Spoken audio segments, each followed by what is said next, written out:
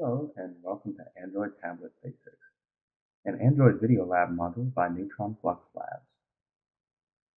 In this module, we'll be presenting some basic information about the Android tablets you see in the marketplace and what kind of tablet you should be looking for. Later, we'll show you some basic settings on a Honeycomb 3.2 tablet that'll help you out with getting familiar with your new tablet. So if you're thinking about a tablet, you're probably wondering what you will need, and the answer to that depends on what you're going to use it for.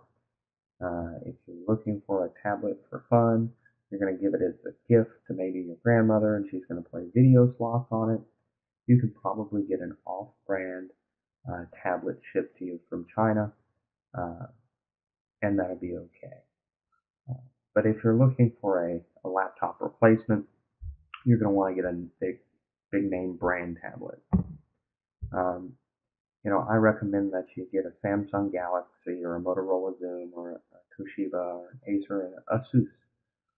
These tablets will have powerful hardware in them that'll meet your needs for using your tablet and getting the productivity out of it that you're looking for.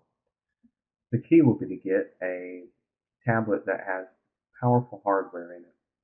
I recommend the NVIDIA Tegra processing architecture, at least 512 to a gigabyte of RAM, and 8 gigabytes at a minimum of storage.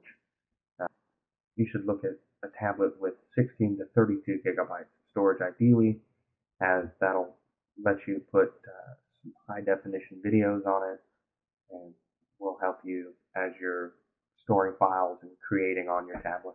With connectivity options such as HDMI and USB and external storage cards, you'll have room to expand and move files around. You'll be able to get your video output onto maybe a larger monitor or a television if needed for presentation, or hook it up to a projector. To really have a tablet that replaces your laptop, it's going to be important. A tablet with the 512 to the gigabyte of RAM and at least the 16 gigs to 32 gigs of storage. You should definitely look at a tablet that supports Bluetooth or USB connectivity so that you can have some accessories attached. It's absolutely integral to have an external keyboard to achieve a laptop replacement and productivity with your tablet. So you may be wondering, what's the big deal with the different Android operating systems? Well, Honeycomb is made for tablets, and you'll really get the best performance out of a tablet that comes with Honeycomb on it. You could get an off-brand tablet that comes with a prior version of Android, but you're probably going to experience problems with it. Any version of Android prior to 2.2 will not have flash support, and a lot of these off-brand tablets are so inexpensive because these tablets are poorly made. The circuitry and the processing architecture is not top of the line. You'll have a hard time getting the performance out of it that you're looking for.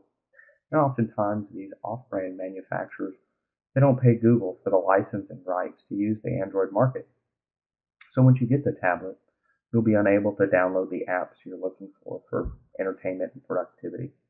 You can work around it, but you'll have to use an alternative market application, or you'll be spending time rooting and ROMing the device, and that requires a bit of technical aptitude and some background with Android devices. We'll be covering how to do that in a later module by Neutron Flux Labs and Android Video Labs. So let's get into basic tablet operation and how you go about changing different settings on your tablet.